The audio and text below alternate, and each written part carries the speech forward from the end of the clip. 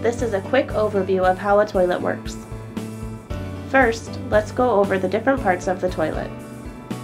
The handle, tank, bowl, fill valve, flush valve, overflow tube, flapper. When the handle is pushed, it pulls up on a chain connected to a flapper. The flapper lifts and releases the tank water down the flush valve into the bowl. The water then goes through the trap and into the main drain. Once the tank is empty, the flapper closes, forming a seal in the tank until the next time the handle is pushed. The fill valve turns on and brings water from the water supply into the tank.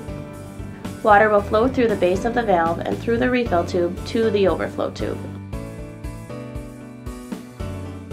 As the water rises in the tank, the float rises. Your float may look like this or this. The float will rise and shut the valve off, stopping the water once it reaches the fill line. For more information about toilet products, go to Korky.com.